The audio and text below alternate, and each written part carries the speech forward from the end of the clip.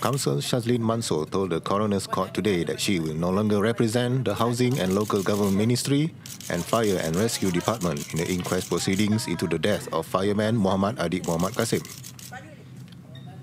Syazlin said this a few minutes after the court began its session before Coroner Rofiah Muhammad. Following her announcement, Adib's family lawyer Ahmad Taufik Baharum said they are now leaving the matter for the court to decide, as there was no witness to call. Rofiah set June 26 for mention of the inquest.